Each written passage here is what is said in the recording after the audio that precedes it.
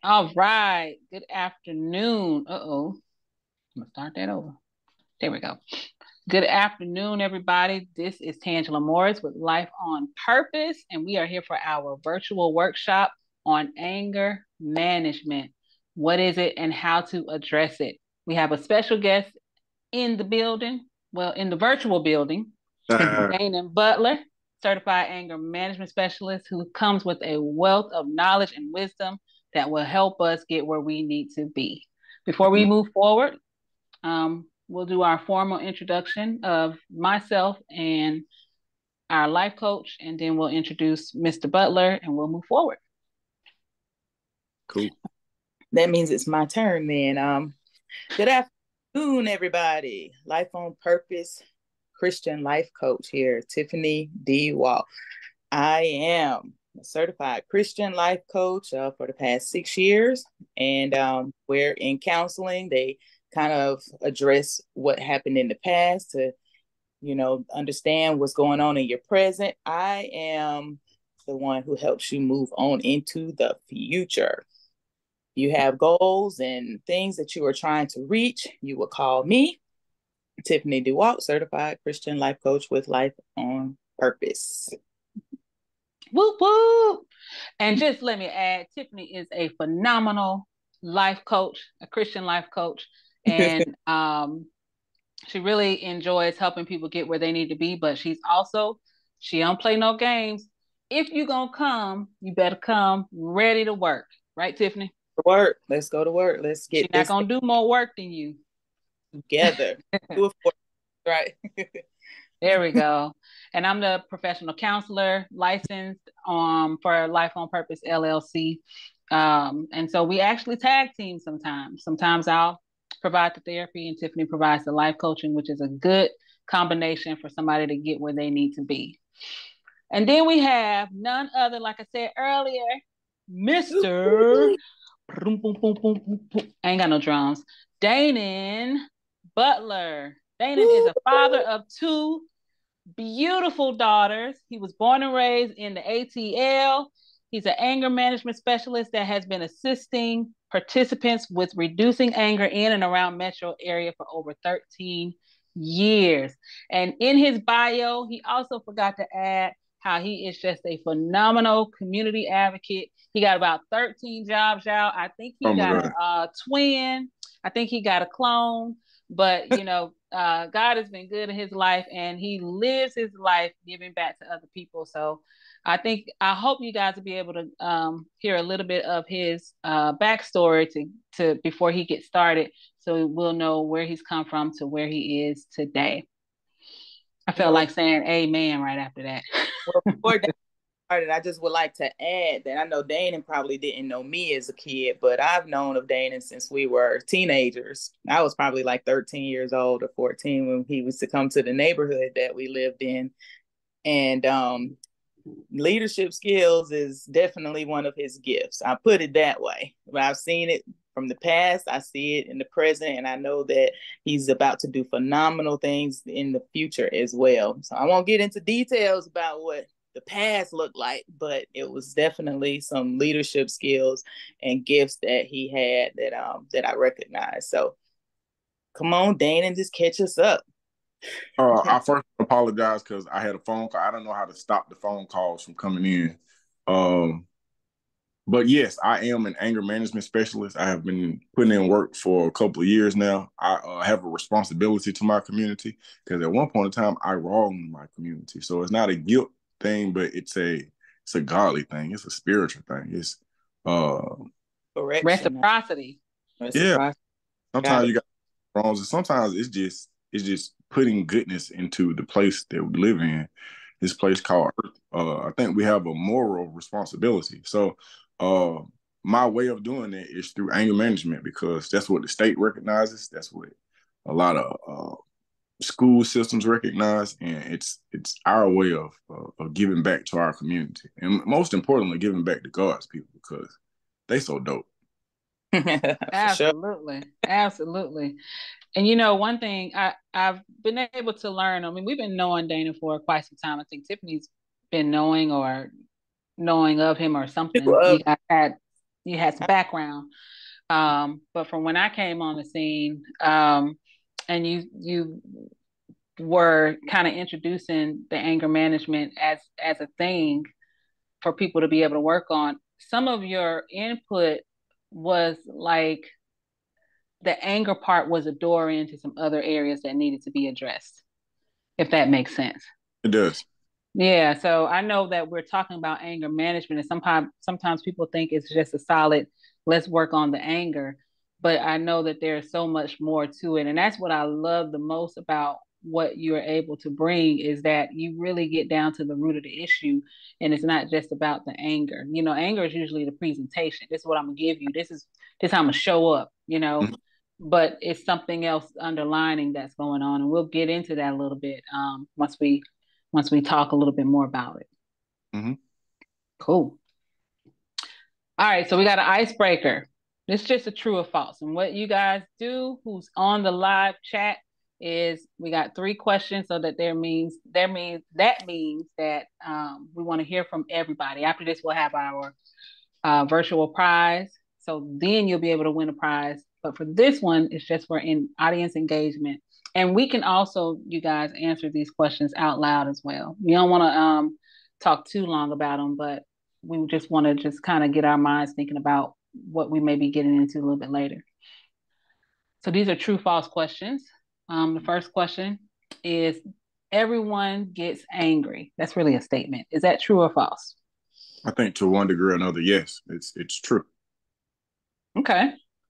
I agree with Dainhen. It's a degree, because I guess it's not easy to anger me, because I like to kind of be in my right mind about handling situations. And I think that, yeah, to a degree, that if you're not level-headed about things and get angry, it can cause some other domino effects in your life. So, yeah, to a degree.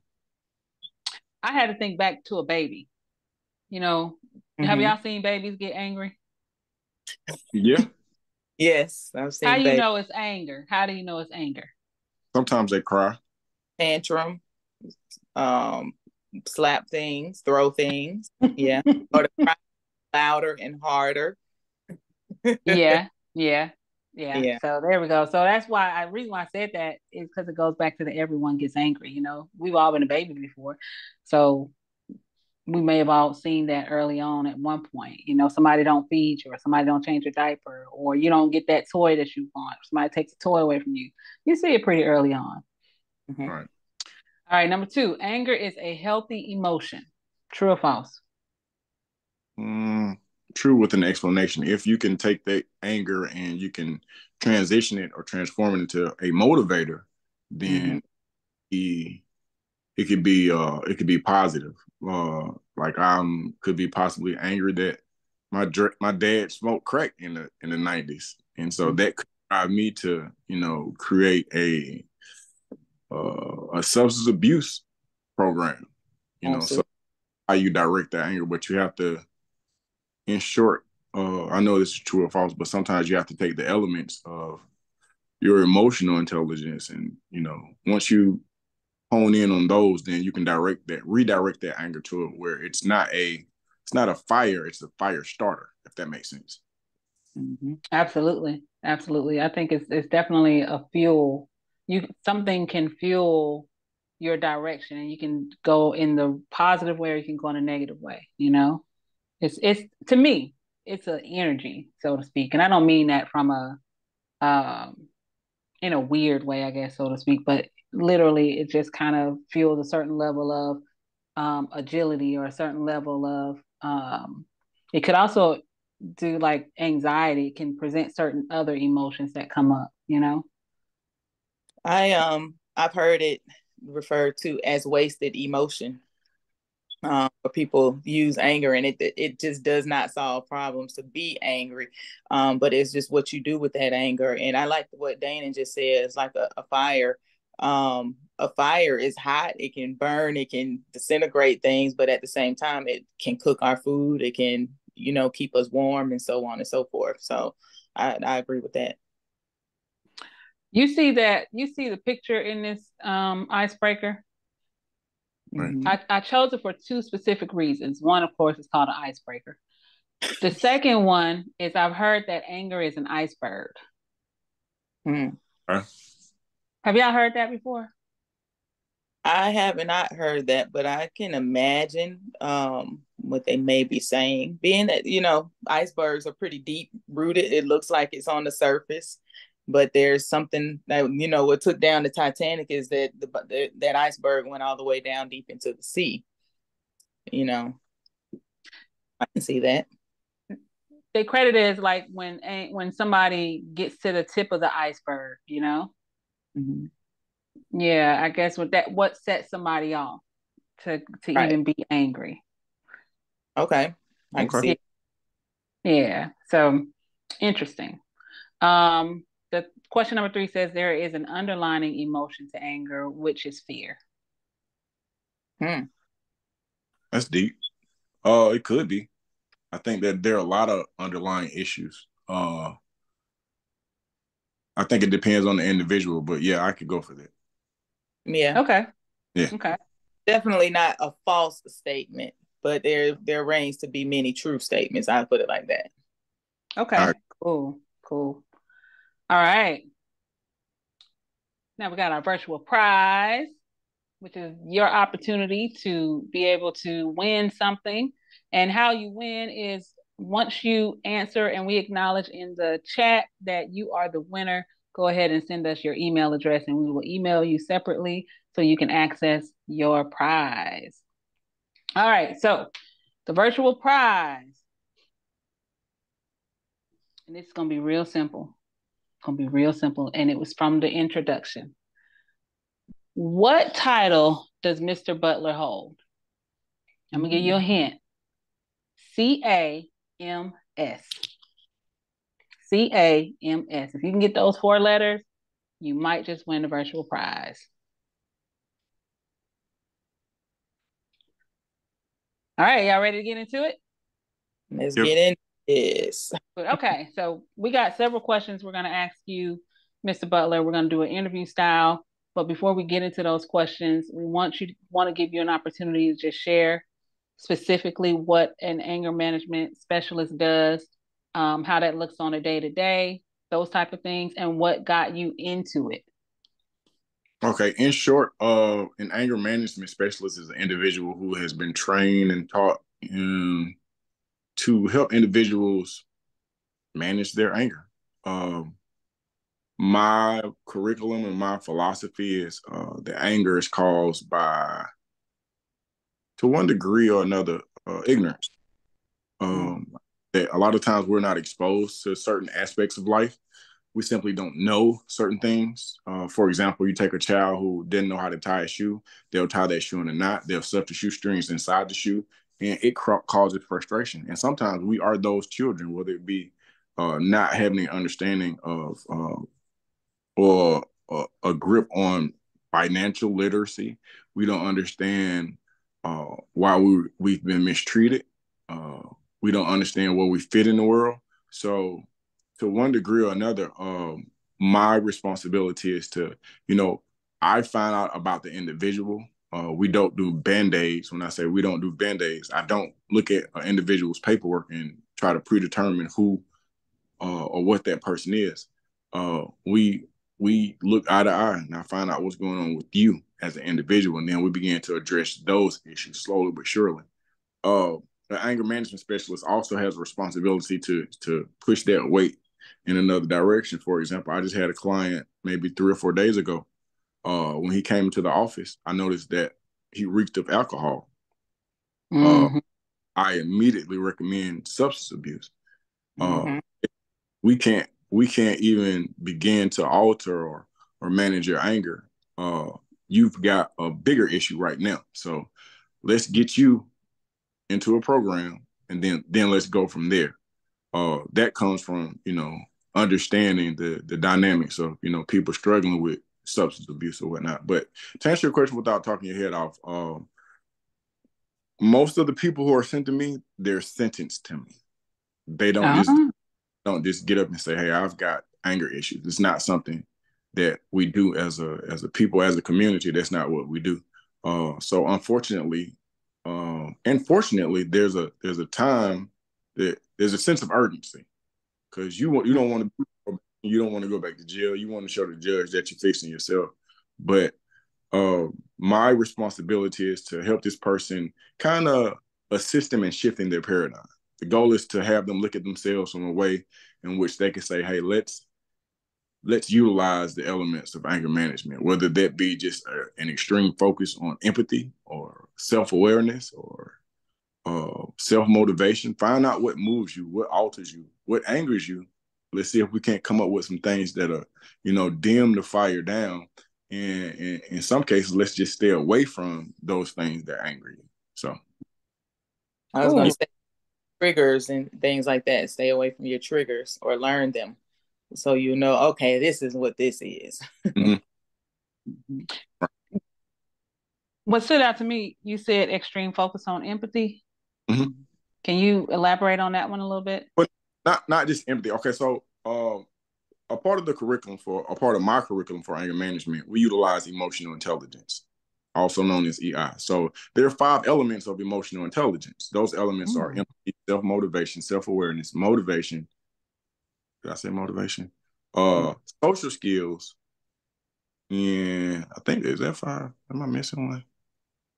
But anyway, empathy is one of those. It's actually the first element of emotional intelligence. And so what I try to do is in various situations, first textbook, then I try to get the participant to come up with a real life scenario where they've actually exercised empathy. Because let's just say you're in traffic and there's somebody in front of you driving like an old lady, driving like she's 120 years old. So what I just tell my participants or my clients is this: hey, let's pretend that she is an old lady. In fact, let's pretend that everybody on the road is an old lady.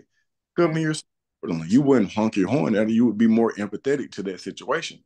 Also, if somebody accidentally step on your Air Force Ones, don't shoot the club up. An old lady just stepped on your shoes. So you just be as self-resolving as possible. So empathy is a very strong element. A lot of people, if they can embrace just empathy, what if that was your mom? What if that was somebody you dearly cared about?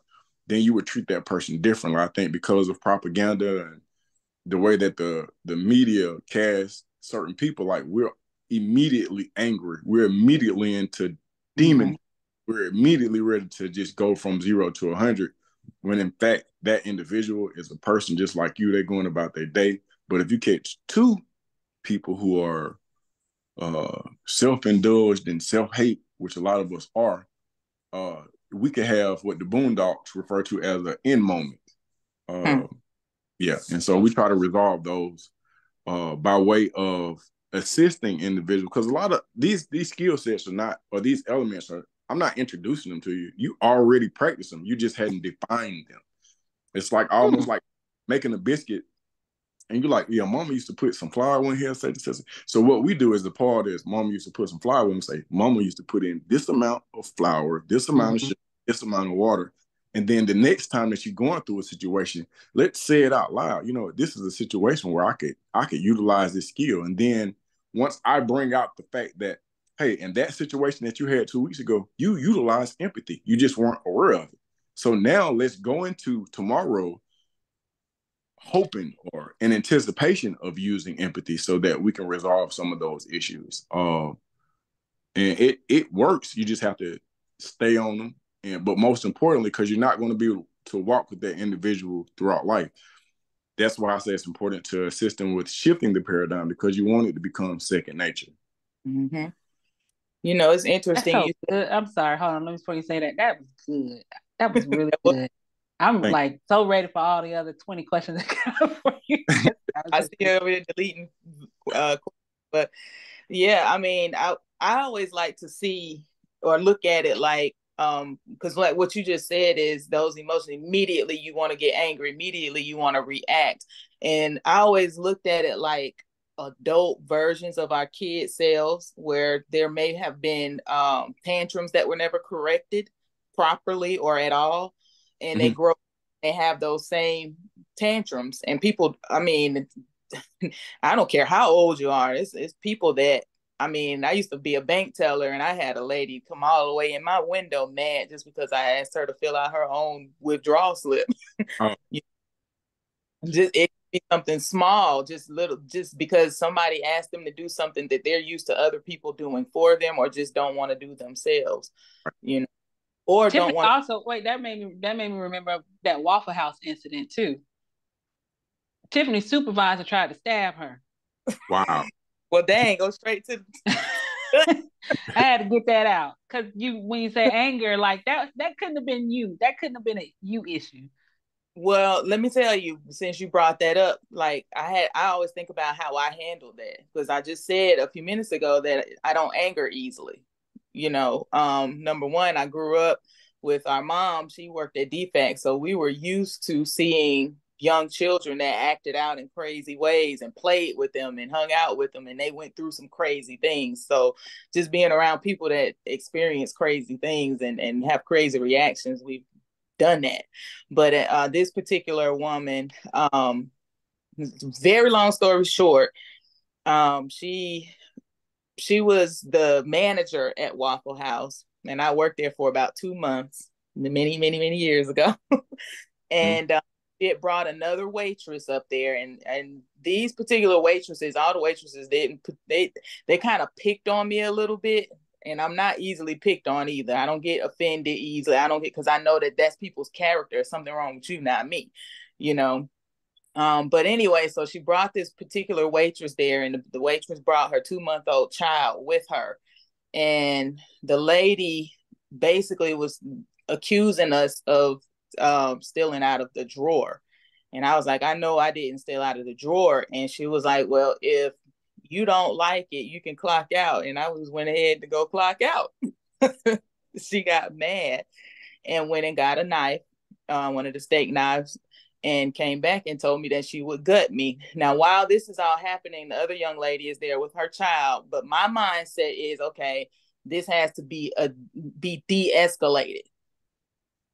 Because mind you, this woman went from like trying to protect me and take up for me. Now all of a sudden she flipped the whole script and was ready to gut me now. Yeah. And that's why I say that anger was not it was displaced, so to speak, But my mindset is I had to look at the bigger picture. This young lady has her 2-month-old baby sitting on the floor around all of us. My first mind is, this girl is against me as well, but darling, get your child. Get your baby. And then I got up out of there and left, and it's some things happened, but I was able to leave and go and call the police or whatnot. But it just went from zero to, like, she totally flipped the script, was a totally different person, went from leave that girl alone to I will gut you, you know what. So definitely displaced. Yeah. Okay. So yeah, I just the idea of, going from one to another, it can be a little scary, like not being scared of her, but the mindset, how easily something can set another person off, Very much so. Yeah. Can you go over? Go ahead. I'm sorry. No. Go ahead. Go ahead. Because I believe you're going to ask the right question. I was just going to ask for the other 4 elements. Oh, okay. Self-awareness is one of them. Self-awareness is just basically what Tiffany did. She was aware of her surroundings. She was aware, some of that there was a sense of urgency, who were involved, the ages of the individuals involved, and she moved in a way where it kind of kept everybody safe, and that's important. A lot of us, we don't have that as one of our elements that we hold close, and I think that a lot of it is based on what we allow into our systems. If you have been up all night watching Kung Fu movies as children, when we wake up the next morning, we are black belts. We are Kung Fu. Come on. We rearrange in this piece. I'm a dancer from watching people dance on TV. I can dance, but I call it seat dancer because if I stand up, it ain't gonna look the same as what's in my head. I thought I was Pastor Troy at one point. We ready. I knew I was a gangster in my head. That's how it is. Unfortunately, some of our young adults and our teens, they're consuming black on black crime from the moment that they wake to the moment that they go to sleep.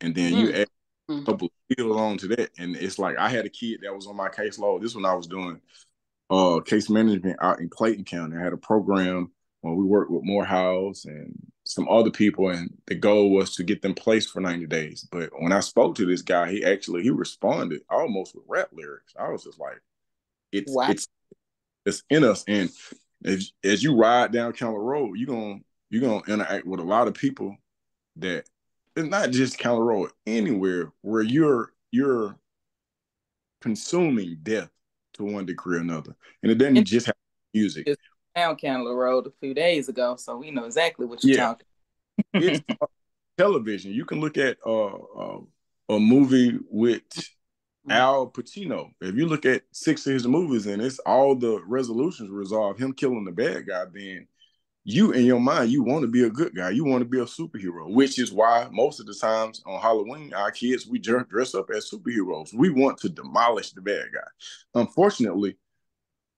we don't always pinpoint the right bad guy.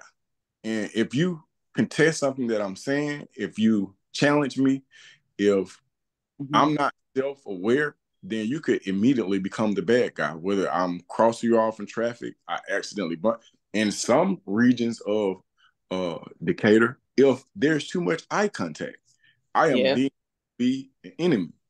And we're just on guard with each other where we are that close away. We actually, if I'm being honest, we practice in the mirror firearms on how we're going to shoot another black person. This is a part of our major corporations advertise on major radio stations right now. You can turn to V103 or whatever the stations are, and I promise you, you will hear black people killing black people as if it's the norm.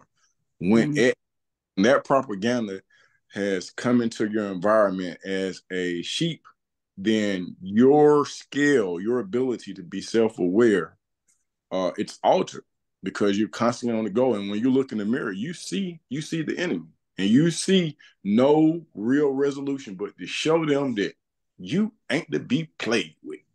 Yeah, I remember old dog on Menace to Society. When he was holding his gun sideways, everybody else began holding their gun sideways. Even movies and things, we started seeing the gun turn sideways in movies after that. But I also recognized that young ladies were very attracted to his character as well. And so it was interesting, even though it was about another young man, kind of caught between a rock and a hard place of trying to do good, but kind of lost, but at the same time trying to change his life because he's getting, got somebody else in his ear saying, you don't have to live like this. You can do something different. But ultimately we all made it about O-Dog. Yep. Yeah. This is good. I was going to say. Say that again. If I need to step away, if I need to put the camera down, how do you put your face up here? Not your face, but your picture. A picture. His picture. I don't know if you can do it while you're online. Okay. Yeah.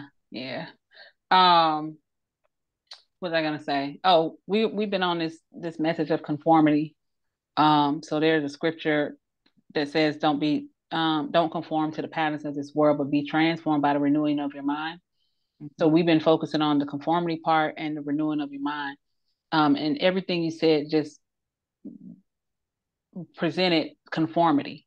We do what everybody else do, but in order to transform, you got to renew your mind. And so the alternative is to renew your mind. And so one thing I think if we were able to list, like, okay, what are the ways to renew your mind? One of them is self-awareness, which is good. Yeah. I like that, Tangie, because that makes me think about the Old Testament talks about eye for an eye. And I think that most people in the world are always gearing up to be ready for eye for an eye versus, mindset, thinking about, okay, maybe this, if we do eye for an eye, then it won't be nobody left over, and no eyes. Yeah. So all right, so we have empathy. I broke down motivation, self-awareness. You say you broke down motivation? I wrote it down. Okay. That was one of the 5 elements, right? Yep. Mm-hmm. You also have social skills. Okay. Social skills is important because you got to be able to communicate. You have to understand. Sometimes I speak in front of groups of people, and so I can't very well use the jargon that I use in front of mechanics, in front of the Columbia High School cheerleading squad. It doesn't equate. But also, you have to understand the. One time I was in rural Georgia and I was on a 26-foot box truck, and I had a guy who was visually racist, and he was inquiring about why I was in his part of town. Me being a licensed carrier, I'm capable of standing my ground, but I also understand that it's important that I make it home. That's right. And I'm not trying to convert you. We're not about to have a Martin Luther King moment. What I'm about to do is I'm about to appease you until I get away from here, and then I'll listen to Public Enemy on the way home. So in that aspect, I utilize my social skills because what I said to him at one point in time, in a driveway, and he pulled in front of me where I had nowhere to go. And so I didn't hit my fight or flight button. I just kind of pointed out some things to him because as I'm listening to your Southern Eastern dialect, there's a pinch of English in there. So I know that you understand what I'm about to say to you. And I wasn't all in his face. I was like, well, he was like, I'll call the police on you because you're not supposed to be in this part of such and such, such and such. I was like, okay, I don't have a problem with you calling the police. But also let me point out to you that you are prohibiting my vehicle from leaving, which in the state of Georgia is actually documented as kidnapping. So let's also, if you call the police, what's going to take place is you're going to go to jail in handcuffs. And I do have you on camera. And sir, I don't want you to go to jail. And I think this is just a misunderstanding. So I went into tap dance mode, and I call it tap dance mode because I have the right to do whatever it is because right now you're stopping me from doing. But that's not what my issue is. That's not what my goal is. My goal is to go home and to finish what it is I got going on. So I have to be able to communicate in a way that is receivable, that's understandable. But even within that, even within utilizing those social skills, I also have to tap in a dash of empathy because I have to understand that you and your wife probably cousins. And that's neither here nor there. But what I want to say is, you hadn't even seen my kind out here in a while. Like, unless we're on TV, running a football or shooting a basketball. And again, I'm trying to change that. I just want to make it away from here. So let me speak a language that most people do understand law, and they understand that, okay, what they don't want, you don't really want to break the law. So, but again, those are social skills, but you have to use those elements interchangeably. You got to understand what's going on. But see, when I go into a situation, I've been listening to something on the way out here that my spirit is in a totally different place. And I know we're talking about anger management, but from a spiritual aspect, I fill my spirit up with so much positivity and so much motivation. When you come at me negatively, I'm going to give you positives. Thus, when you ask me how I'm doing, I don't care who you are, what your race is, if you like black people or not. It's the best day of my life. And people are just thrown away by that. They was like, well, is it your birthday? So now I get an opportunity to tell you how good God is to me. Now, in these environments where it's not faith-based, then I use terminology such as positive reinforcement, emotional intelligence. But when it boils down to it, it all comes from it all I don't care what put on it. So it's like, if I'm looking at people kill each other all the time, then that's what's on me. But I encourage my clients and I know you're gonna listen to Young Thug. I know that it's gonna take place. But between every third song, if you could just banish it, just light just a little bit, just lighten up. And then when I have them in the car with me, we put the ignorance on for a little bit, and then I'll tune out and I'll put some righteous on. Then we'll go back to the ignorance. Then it'll go from 3 songs of ignorance to some righteousness to 2 songs of ignorance. So I'm just gradually getting you to it.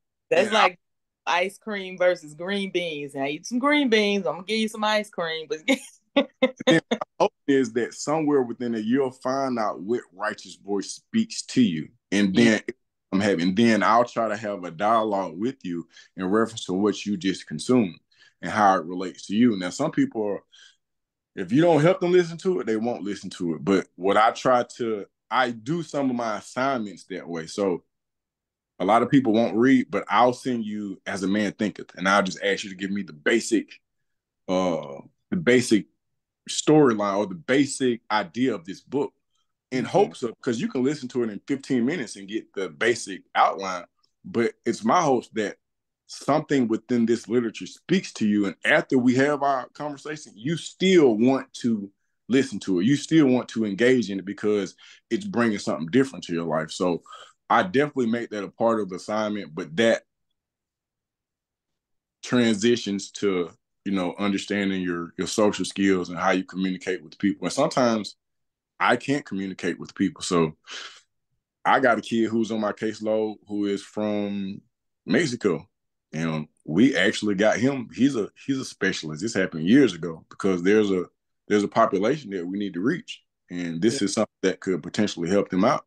So as we grow, we won't be bound by any inability to communicate, because we want to talk. We want somebody who is on sign language, something Spanish, some whatever.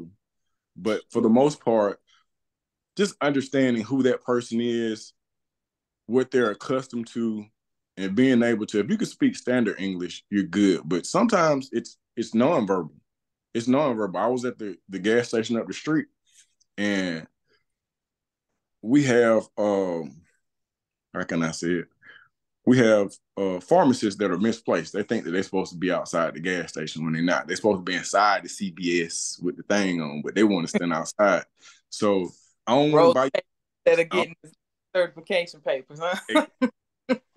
I don't want to buy your drugs. I don't want no problems with you. But what I do, I just open the door from people. How you doing, brother? Such and such. And then sometimes I give them a compliment. Man, those some nice shoes you got on there, man. I say, where you get them shoes? So I just keep it positive, and I understand what my environment is, and I try to put people in a different mind state. I never want to conflict with you. That's empathy. That's motivation, and that's also self-awareness. But for this segment, it's your social skills. It's knowing who you're dealing with and how to deal with it. Right. Yeah, that's good. I can look at the situation. I had a situation a few months back where there's this gas pump that I go to at the gas station I go to. I always go to that pump. As long as it's available, that's the pump I go to. Like the park where I can just get out of there if I need to, And I met, face to face, basically head on with another driver. Like she was trying to, I guess I couldn't tell she was trying to get to the pump, but basically I made it to the pump before she did, and we was face to face. And the girl just started cussing and go ahead and you can do it, just cussing me out. And I was sitting there looking at the situation. You can talk all you want to. I'm listening. I just got to open this door real quick. I'm listening though. I can still hear you. Okay. So I just had to look at that whole situation and size up the moment on, okay, can I get out of here if I need to? What kind, am I going to have to fight this girl or what? So I'm looking, I'm like, okay, this girl, she's a little bitty something and she more chatty and got fire about her wanting to fight or whatever. So I just started using body language. I didn't say anything to her. I just continued to look at her as I was moving. I mean, getting things out of my bag so I can pay for the gas. And as I got out of the car, I didn't make, I'm a tall person. So for those of you online, I'm 5'10", and this girl had to be maybe 5'2", 5'4", some little tiny something.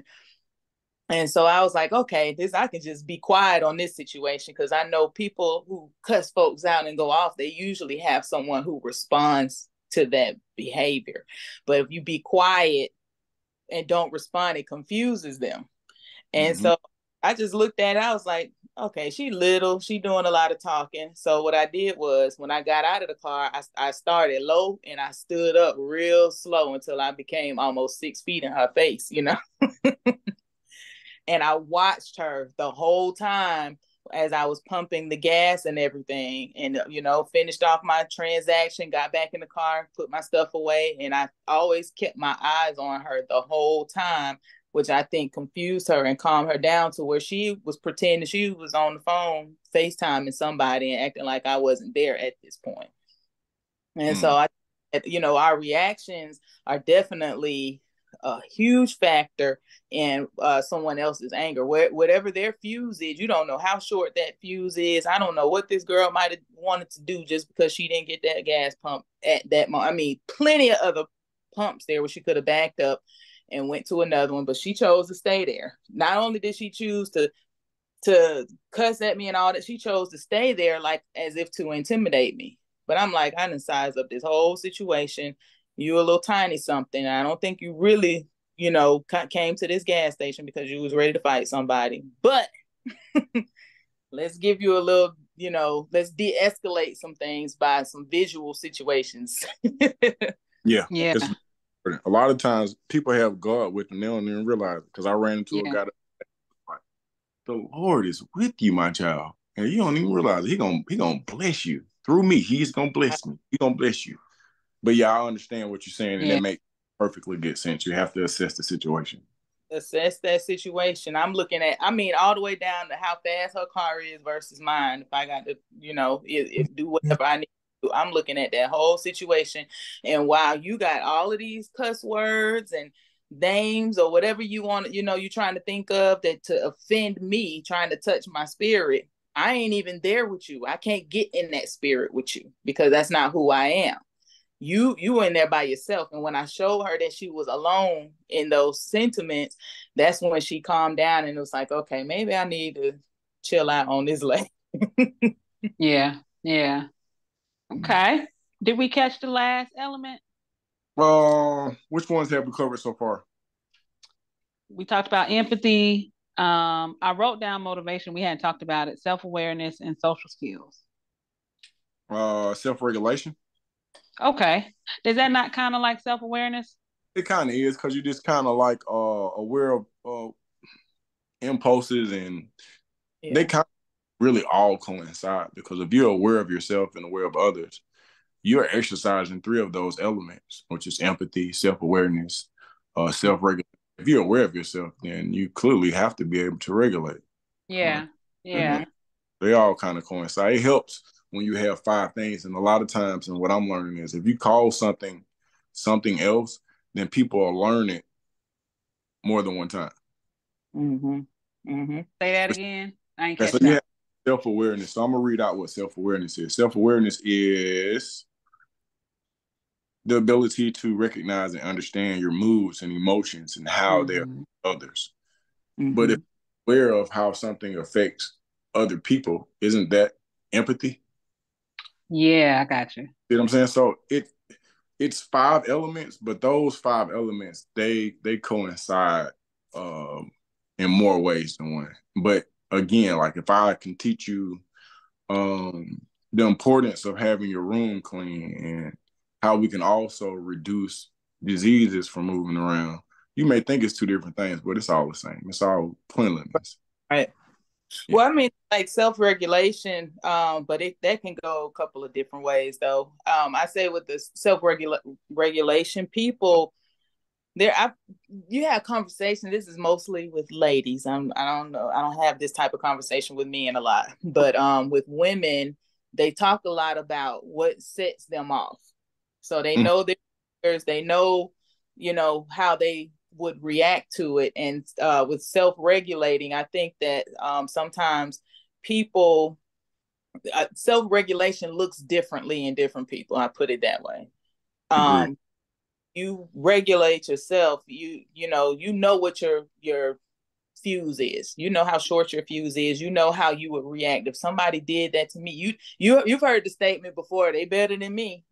Because that person was able to come out of a situation positively or alive in a situation, you know. But there's people that have a short regulation. It's just short. It's just, you know, they are going to react in a way that is, it can go all the way to being deadly, you know, hurting someone else. And that's just as far as they're going to go with regulating themselves, you know. Okay. I want to get to some more questions before we run out of time, but this was really good. This wasn't even in the plans, but when you said I said we needed this. So what population do you serve? I have the capability to serve all populations. Unfortunately, because in DeKalb County, Fulton County, I mostly deal with, you know, African Americans, and we have a lot of young people. My specialty is at-risk adults or at-risk teens, because male and female. Male and female. Okay. Because I once was one of those knuckleheads, and so it's almost like if I'm going through rehab and I broke my leg, I don't have to talk to somebody who done broke a leg before, but it kind of helps. If that makes sense. Yeah. Take one to know one. Yeah. Sometimes they're more susceptible to, you know, they'll listen to what I got going on. Not to say they won't listen to somebody else, because if you talking good stuff, then they'll pick. If I can come in and say, I'll shout you to death for the first 10 minutes, and then we'll gradually, I see where you at with the shouted thing, and then we'll gradually start moving into something that's a tad bit more professional and efficient and universal. But I want you to understand that, hey, I have been just as dirty as you are, and here's the way that we can get us both cleaned up. And so, yeah. So to answer your question, I deal with all populations, but my specialty is at-risk youth, African Americans, male, female, and unfortunately, a lot of these kids have had run-ins with the law, which is how they end up on my desk. Okay. Did you have issues with anger? Yeah, and I still do to one degree or another.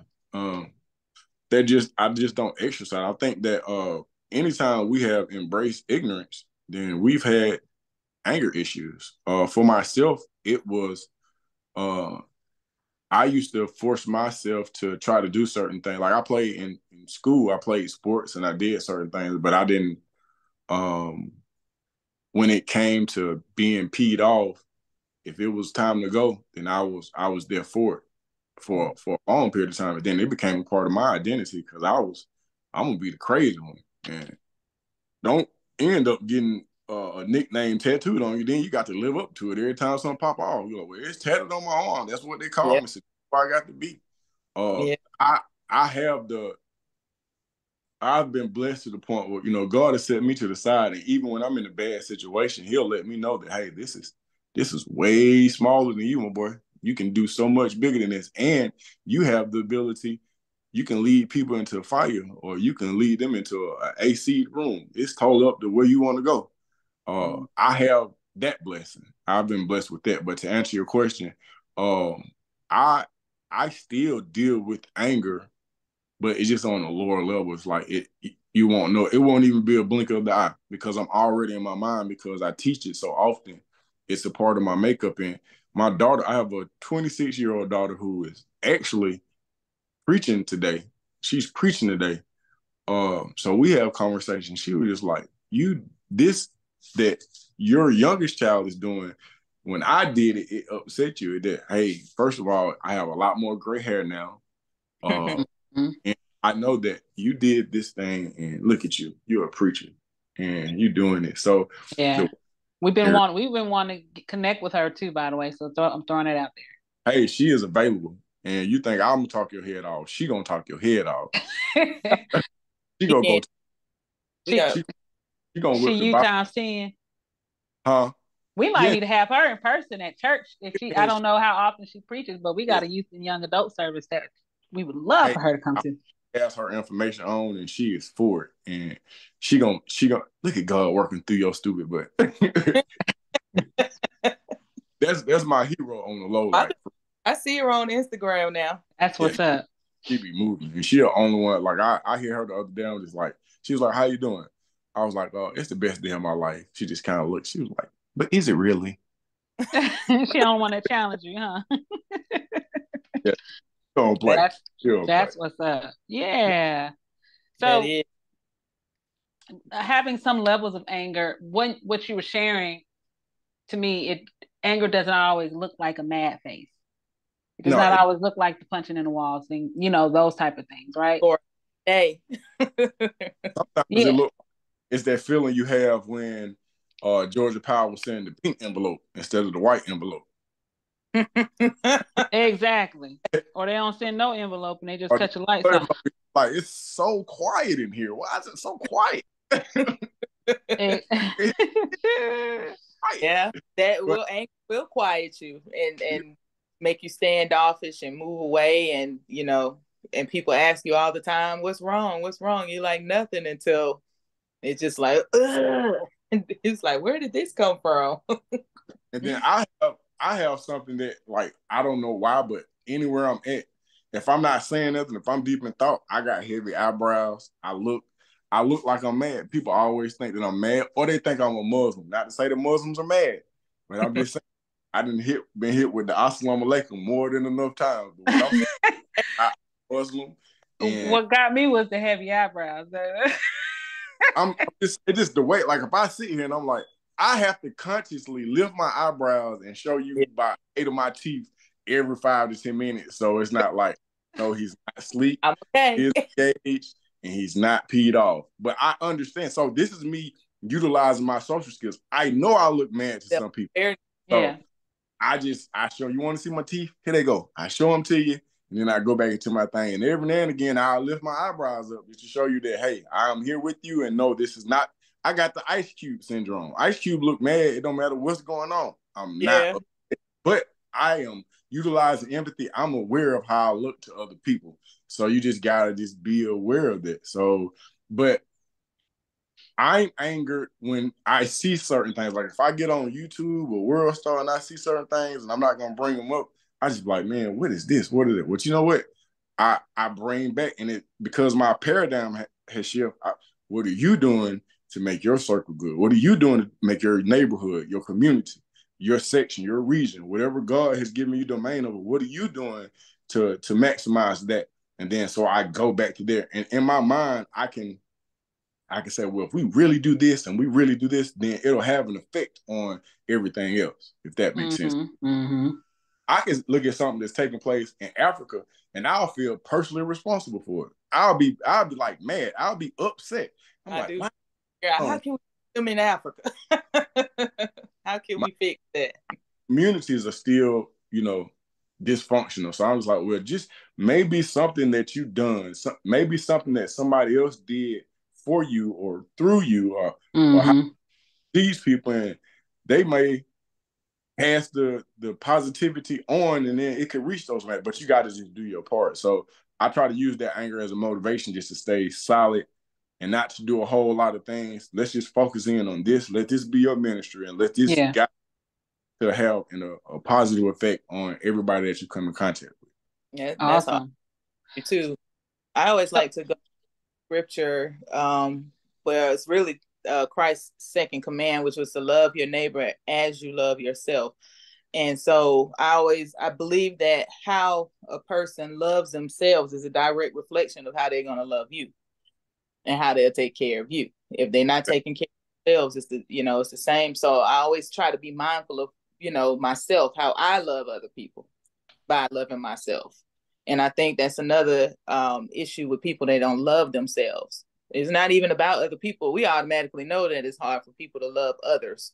Mm-hmm. That's automatic. But how do they love themselves? So do you find that people who are angry that you've encountered, they have some type of underlying guilt or hatred for themselves, that they don't love themselves?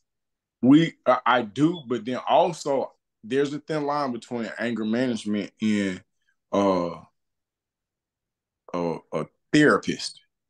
Mm-hmm. There's a thin line, and what I don't do, I try to stay as far away from that line as possible, because I think that we all That's almost impossible though, to stay far away from that line. That's hard. It's hard, but I never want to turn into, like, I had a guy who called me at 11 o'clock at night you're in her driveway and you just got let out of jail and you crying and said, hey, listen to me. This is what I want you to understand. That if you don't get out this driveway, you're going to jail. So then it becomes a Denzel Washington situation. You want to go home or you want to go to jail. So then once we get that parameter set up, then when you get back in the classroom or in the office setting, then I take a more acute look at you and I say, hey, you know what? We may need to recommend that you go try this out because you having situations where at 11 o'clock at night, you're doing something else. This is for this particular population. And maybe we'll get to the point where we can start getting into, do you love yourself? What I try to do is this. I try to illustrate to individuals that you need to have a job, you need to have a business, but you also need to have a dream. So then I try to find out, what are you good at? One of the questions I ask is, what would you do is take money out of the equation? What would you do if you just had to get up and do something?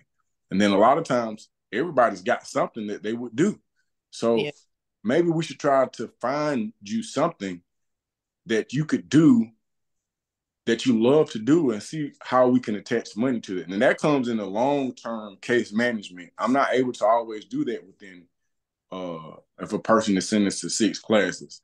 Right. So, but I also understand that, sometimes people got to be touched 7 times. So even when you leave with your certificate of completion, I still recommend some free courses. I still have books. I still have people that you want to talk to if you want to go further with this. But I always try to encourage people to, have those 3 things: have a job, have a business, have a dream, have something that you just want to go do. I talked to a guy, an older white guy who didn't have no teeth in his mouth, but he spoke with that Southern drawl. I actually convinced him. I didn't convince him. God used me to help him understand that he could go on the stage and tell jokes. And he was like, man, it was so therapeutic for me. It was just, and I'm not gonna get rich off of it, but I enjoyed doing it. My family liked seeing me in that light. So sometimes when you can get, and then he's going to tell somebody, then they may tell somebody, and they're not gonna all line up to take anger management. But the goal is to just put that idea out there, because I'm not that therapist that I can break down if you love yourself or how much you love, how you work love.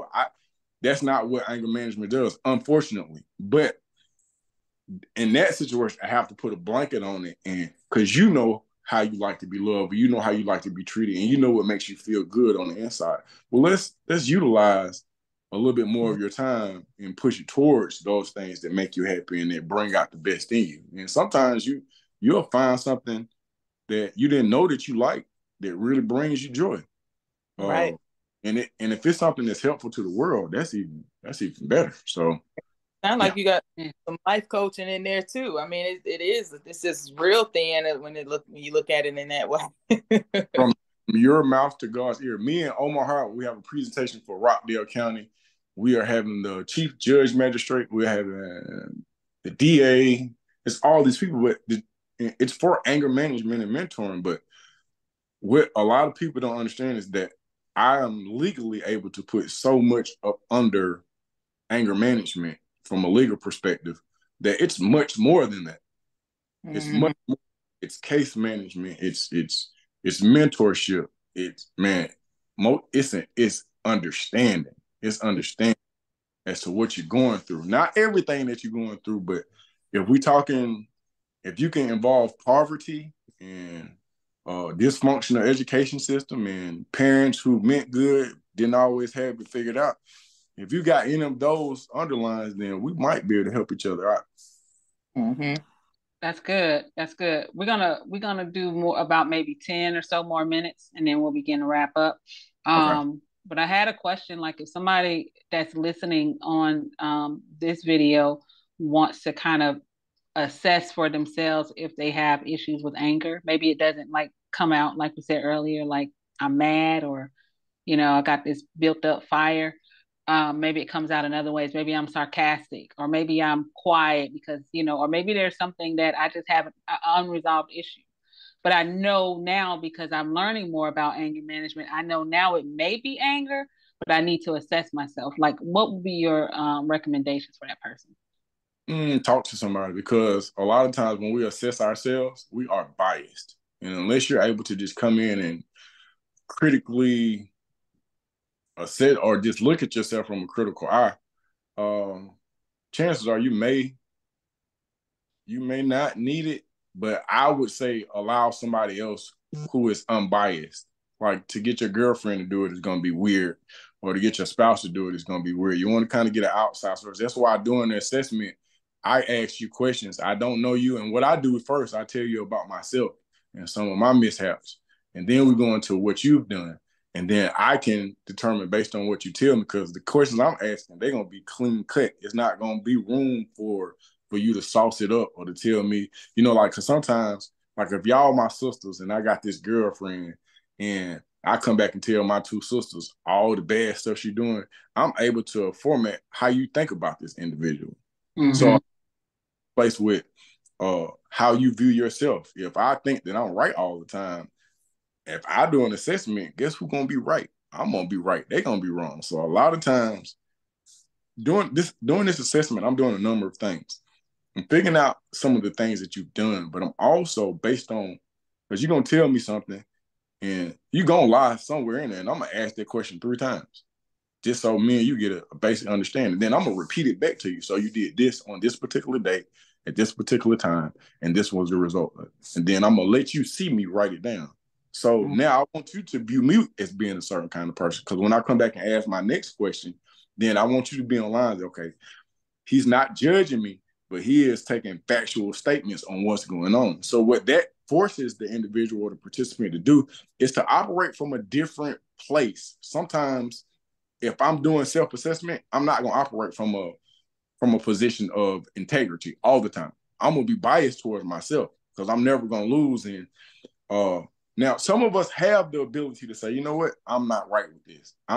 It's something, because I have the verbal ability to, at one point in time, I lied so often and so persuasively, I had to convince myself that it was the truth. I had to take myself aside. I was like, hey, you know that this is a lie, right? I helped come up with this lie. We came up with this lie together.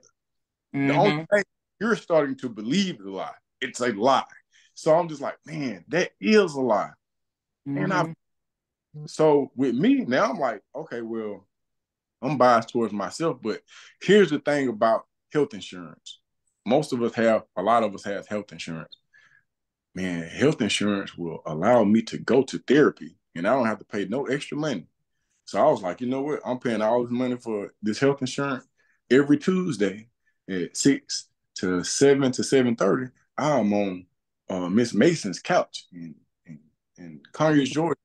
And I am allowing her to assess what's going on, because I'm smart enough to say that, hey, even though I got this going on and I do this, that I need to pull back and look at myself and see what's going on. Not from people that I'm persuading or I'm convincing I'm a certain way.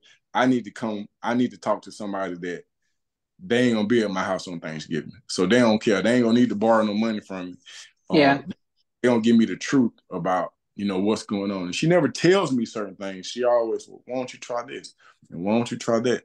And it's aggressively helpful to the point where I know that I'll never stop going to therapy. I don't care how much money I get and how many people I've helped or God has helped them through me. That because I want to know why I always have the coal in the house, and then I go get 4 blankets. Why I do that? So now it's just like, everything that I do, I'm like, I write it down. Did you find out why you do that?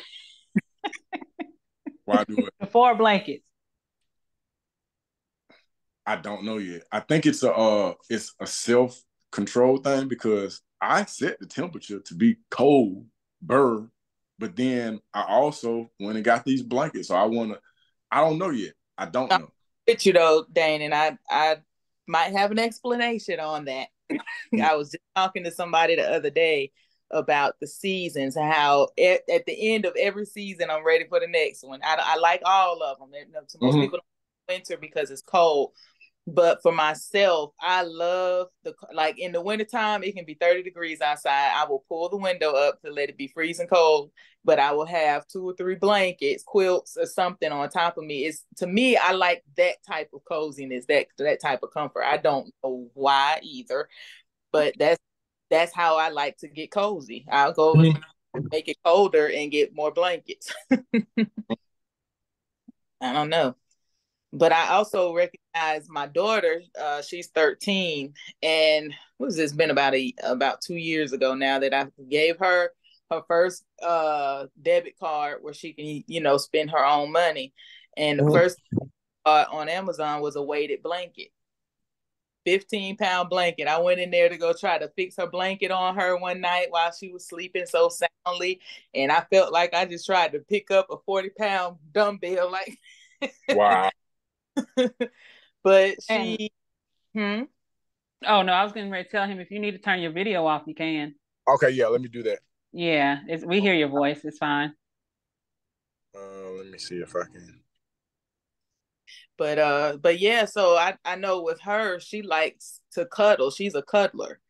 And so me, I'm not a cuddler. I didn't grow up with we weren't very affectionate as a family. We loved each other and we had our own familial ways to show each other that we loved each other. But, hugs, kisses, and cuddles and being up under each other and stuff like that wasn't one of them. But for some reason, my daughter picked up on that and even went through a moment where she was kind of acting out because she wasn't getting the cuddles that she needed. And I said, let me try this. I started going to her room and like, scoot over and laying down with her. And I just saw, a lot more joy coming from her. And I was like, okay, so this little girl needs some cuddles and stuff like that. So I don't know what the blanket is with us.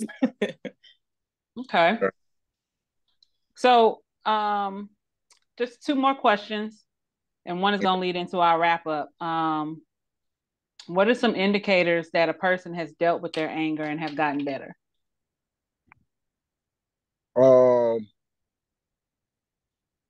They get taken off probation and don't go back to jail. For starters, my office.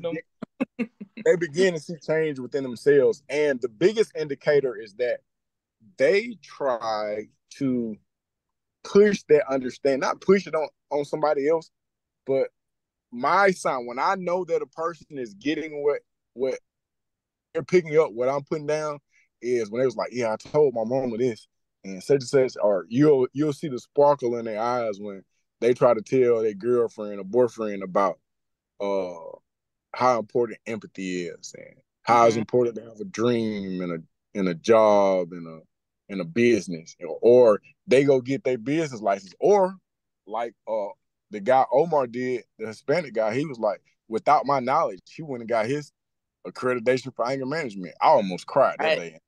I used to, I'm talking about I was tough. I had to leave the office. I was like, give me a moment. But that was an indicator that it not only worked, but he thought that it was so good that it would work with other people. And that blessed my heart. Yeah. Okay. That reminds me of scripture real quick, Tangi. I'm sorry. Those that hunger and thirst for righteousness shall be filled. And I think that scripture is an indicator that people are just hungry for knowledge. They're hungry for understanding and they're hungry for clarity and direction. And I think that, sources such as therapy, anger management, life coaching, and so on, those are great avenues to help get those people filled. And when you feed these people, so to speak, then they take that information and they feed others. Yep. They enjoy. Almost like the word of God. When you catch some people and they just like, you know what, man, this was a good word. And you're like, if it made me feel this way, oh man, somebody else might. They might. That's how. You're breaking up. Coming off that Wi-Fi, probably. He'll come back in a second. It's a great conversation. Yeah, it has been. And in a minute we'll get Mr. Butler's information. Just see if anybody wanted to connect with him in any type of way. But we have, ways that we listed on here to how to overcome problems with anger. And these are just a few that we brought up. Mr. Butler may have some other ways, but it's definitely important to recognize and admit that there is an issue. Identify the sources of the problem and identify any other feelings associated with anger. Determine the best route of addressing the issue. practice self-care and he already mentioned that, seek professional or mature. I say mature support because it doesn't necessarily have to come in the form of a licensed therapist. It may be a pastor or a leader. It may be a life coach. It may be an anger management specialist, somebody that can really put you in the direction that you need to go in. Mm-hmm. Okay, I know you chimed out for a minute because you probably was coming off the Wi-Fi, but do you allow for people to contact you? And if so, how can they get in contact with you? My phone number is 770-882-3560. Again, 770-882-3560. Our website is under construction. Email is very simple. It's wemanageanger@yahoo.com. Or if you just really got to see me, you could just go to jail in DeKalb County. No, you don't. No, you better not. You ain't got to see Mr. Butler that bad. But no, that's the information. I just wanted to see Mr. Butler. Can you send me Mr. Butler? Please don't send me to DeKalb County. Send me Mr. Butler. Unfortunately, though, that's where 95% of my clients come from. They come from the Bills bondsmen. They come from. I got a client Monday at the DeKalb County Juvenile Courthouse. So that's the unfortunate part, is people don't seem to seek out these types of help that are out there until they've got trouble for, whatever their antics are. But yeah, that's the unfortunate part of all this. Is people don't see the need for the life coaching, sometimes the counseling or the anger management. So we got to figure out how to get out of these eggshells and help people recognize that these are things that are needed in our community, and that all of us have to work together as a community through these things, through therapies and through anger managements and coaching and stuff like that, in order to make our communities better. Amen. Absolutely. So, is there anything that we missed that you might have wanted to share on this platform? I didn't. The only thing that I would leave the listeners with is that we all, to one degree, suffer with some form of anger, and it's nothing in my perception of what anger is, it's nothing more than a lack of information, lack of exposure, lack of understanding of self, because the greatness lies within you. God already gave you that. But sometimes we go through the motions of accepting and paying attention to what people pour on us, their propaganda. We forget who we are. We forget how great God already made us. So anger management is a part of that. We're not bringing any new skill set to your portfolio. You already have that skill set. You already have that God-given gift. You have the right to run your own entity and not taking anything from people who work at Walmart, but that's somebody else's dream. You are just as important as Walmart. You have the right to dream, to be whatever it is that you want to be, whether it be just a tax-paying citizen or somebody who will change the world. You've already got it in you. We've been appointed to help you pinpoint those things that God already gave you. Thank you. And you've dropped a lot of gold nuggets. I was trying to write stuff down, and even with the dream, you said 3 things: you need to have a job, a business, and a dream. And I went through my own little internal checklist. I would encourage you did. I would encourage those in the chat, do your checklist. If you got 2 out of 3, then begin to work on the 3rd one. If you got all 3, then kudos to you. If you got 1 out of 3, then begin to work on the other 2. And then just to, I hope you guys at least wrote down the 5 elements, so that you can go back over them and do your own self check. Look at those areas to say, okay, do I possess these things, these qualities, and if I don't, this is something that I possibly need to work on and do better at. So I went from the virtual prize to the resources because I think it'll be good to do that, and then we'll do the virtual prize last. But we have books for your journey, which is 12 Rules for Life by Jordan Peterson and Norman Doidge. I don't know why they spell Dodge like that. Doidge. Workbooks. And these workbooks can be emailed to anybody who may be requesting them. But we have strategies for anger management and anger 101. Then we have 2 videos we can send the links to. TD Jakes, The Fight with Frustration, and Pastor Keon Henderson, plain and simple anger management. So here we go, virtual prize. The first person to name at least one of those 5 elements that Mr. Butler shared will be the virtual prize one. I was gonna throw out all 5 of them, but just one out of the 5 would be good. Okay. And then I'm gonna test Tiffany. Tiffany, do you know the 5 while they're answering? Regulation, self-awareness, motivation, emotional, intelligence. I'm just all the statements he made. I think I got 3 out of 5 so far. Well, emotional intelligence is what the elements fall up under. So there's, I think you got 3 or 4 out of 5. Empathy, that was a big one. Motivation, self-awareness, social skills, and self-regulation. Got it. Okay. All right. Any last words, Tiffany? No, I just want to thank Dainhen Butler for good job. They on this Life on Purpose workshop for anger management. Did an excellent job, which was our expectation anyway. Great expectations with you. And I encourage those that are watching to reach out to Dainhen. Let's make this world a better place. The gift that he has been given and that he's offering back to this world is, like Tangi said, there's some golden nuggets in there. And, let's get this thing called life together.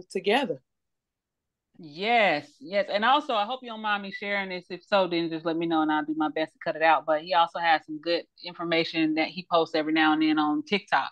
He'll share some life stories and just some thoughtful moments. So look him up on social media as well. So we already shared how to get in contact with him. If you want to get in contact with Life on Purpose, here's our information on the screen. We got a website, we got Instagram, we got Facebook, and you can actually sign up for a free consultation for either life coaching services or therapy services. Once again, we totally appreciate our special guest that we're going to have back real soon. Thank you for having me. Oh, we might have to bring him back with his daughter next time. Absolutely. Both of them. Because the little one got knowledge too and experience. And I think did she write a book?